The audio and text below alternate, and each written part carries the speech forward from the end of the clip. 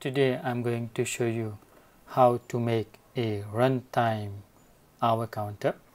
When we have several motors, we must know when a pump has reached its maintenance time. That is, if we have to grease, if we have to change bearings, or we have to change a belt, let's say for a blower. So using the runtime, we can know when to change the different items. So for this we need a timer. Normally in old systems we were using timers which were like this. This is an electrical timer. It was connected, let's say for a single phase system, it was connected directly to the live and neutral, and this will increment with time whenever the pump was running, or in this case this is a water heater. So whenever the water heater is on, this will power the hour meter and the power meter will start to count.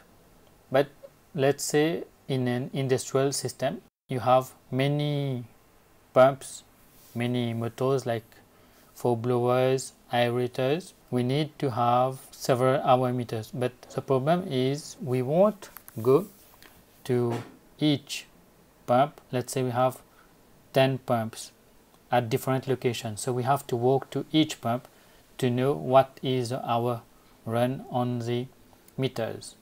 So what we do normally in industrial system, we put timers on the PLC program.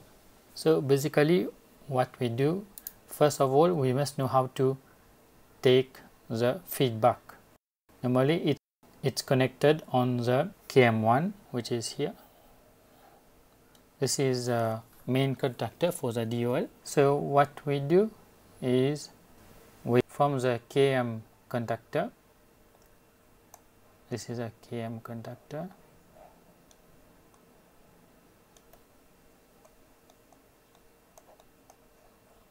KM, which is the same as here.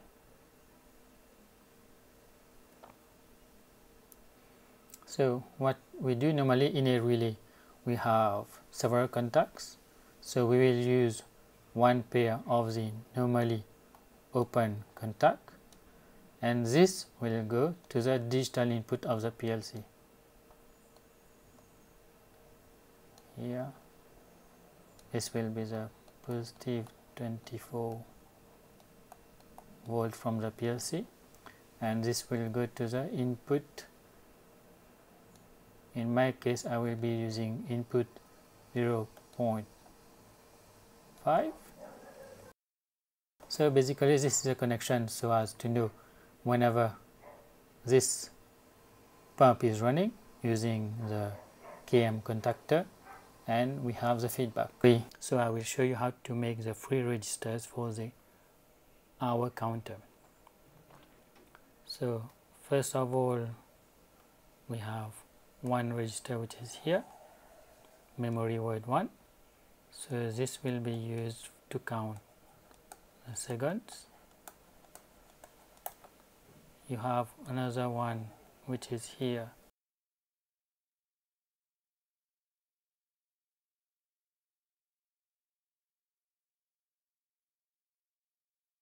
hours. So now the second will increment each time. We have the second active. The second is active, so the signal will flow from here, and whenever the pump is running, the signal will go across this one, which is input 0.5, so as to know whenever the pump is running. This goes to this register. So now the second register will count from 0 to 59. Upon reaching of 59, this will increment register MW2. So each time we have 59 seconds, this register will be increased. So that's why we add 1, as you can see. sorry, this one is 1. So now we have our minutes. Each time the minutes goes from 0 to 59, this will increment register number 3. From here you can have the hours. So we have our 3 registers, that is the seconds, the minutes and the hours. So this is how we have our hour counter. Now I will show you on the PLC how it's done.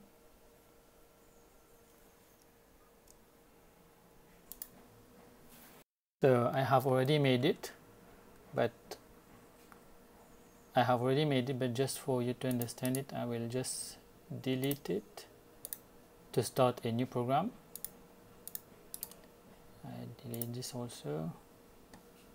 So from here I make another program. I rename it as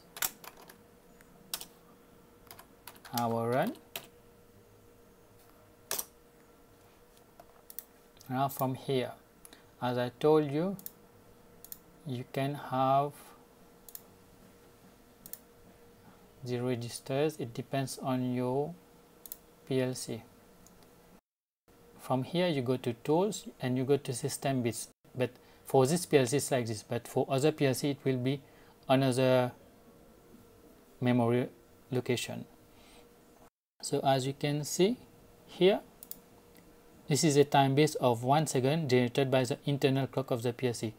Each 1 second I will have a rising edge, and here you have minutes, and here you have 10 millisecond, 100 millisecond. Mainly used for counting or to detect a change of signal after some time. So basically we use this. So I will be using the S6, 1 second. You put the register X6,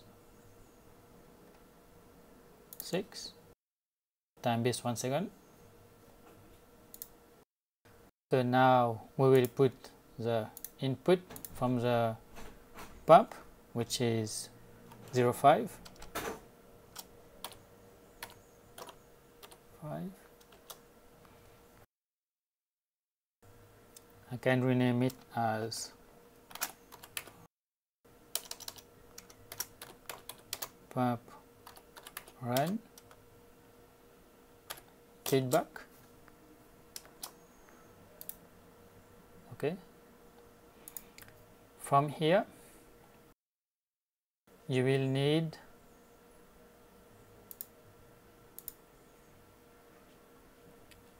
this operation block here, and also we need to have a rising edge, because as it will continue to count even if the signal is high. So we have to know when there is a change of signal for this time base, then it should start. So I just give you an overview of rising edge. It evaluates the edge of the expression. So at each rising edge the signal will change.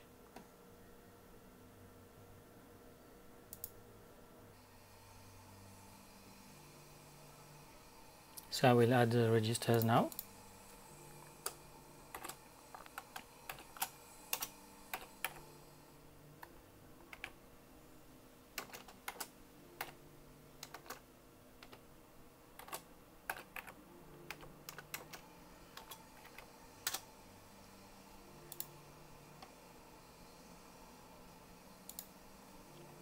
Now I will add another register,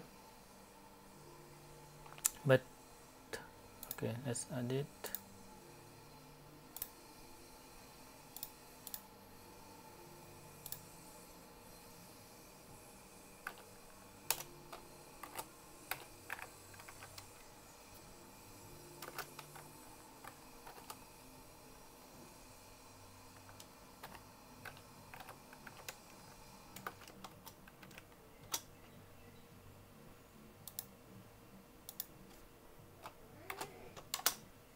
So this will be the minute counter.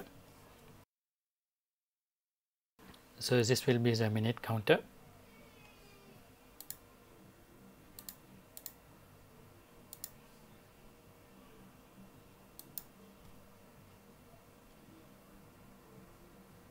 But I have to also to compare. So I will put a comparison block.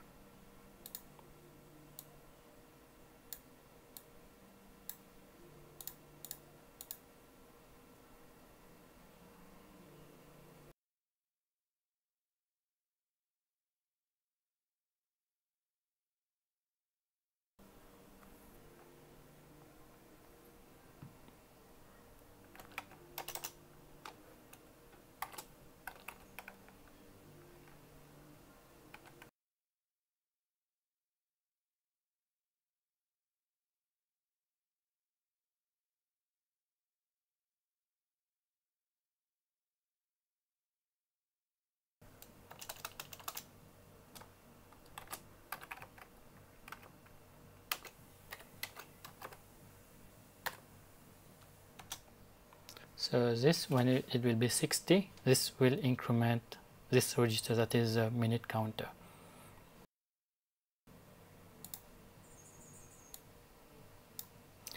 But also when it's 60, I have to reset this counter. So this counter should be 0 again. So MW1 shift is equal to, I have put it to 0. So whenever this will be 60, this second register will become 0 again. So now the minute is done.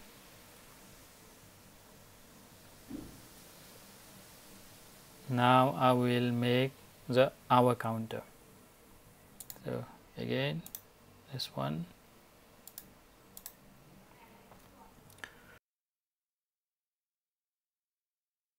MW3, which is equal to MW3 plus 1. And this will occur when we put another function here, when the minute will be more than 60. So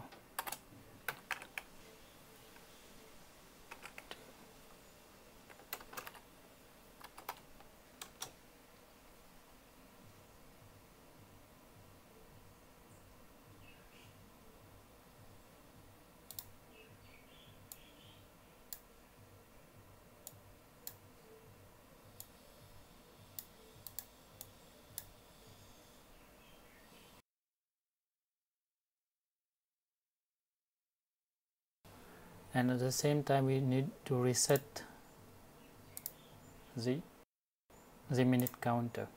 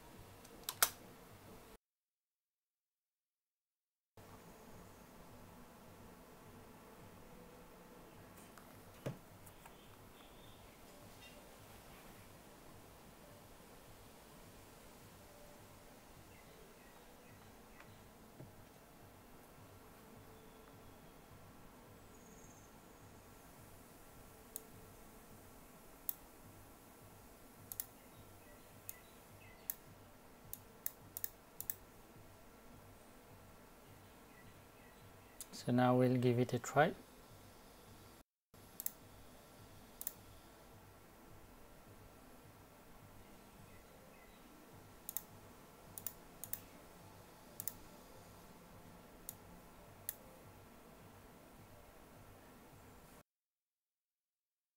Every register 0, that is for the second, the minute and the hours, and the pump is not running, so I will just make it run. Now the signal is active. As you can see, the second has started to count, so this will go up to 60.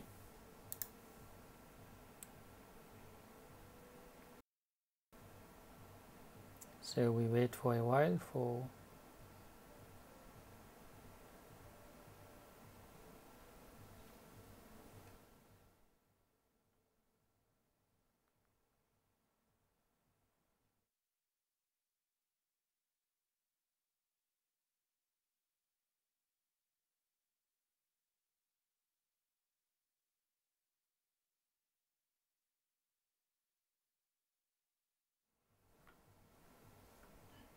so here it will compare the value. When it will be 60, this will increment. That is the minute register which is here. Right now it's 0, so now it's 1 minute. So after each count of 60, this will increment the minutes. But for this to reach the hour, so we'll have to wait for a while. So I will just change the minute value.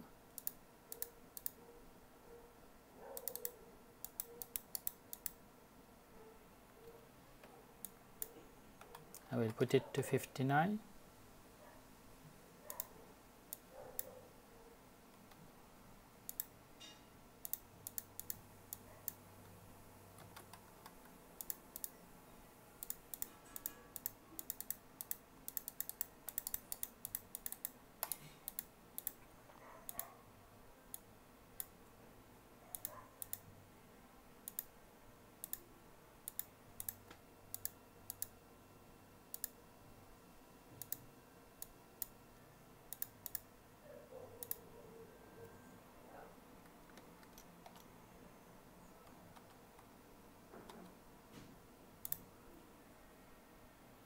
So I've put it to 59. So after 59, that is, it has already counted to 1 hour. I've changed the value because else we'll have to wait for 1 hour.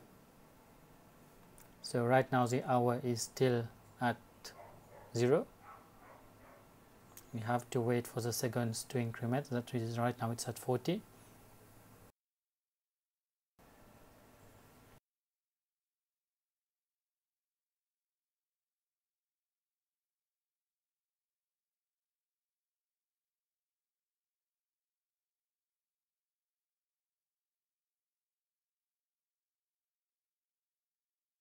See, the hour has changed, 1 hour. So this is how we do a runtime hour for. This is how we do a runtime hour counter for pump. This is how we do a runtime hour counter for pump monitoring.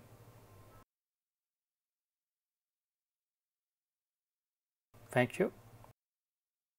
Do subscribe for other videos.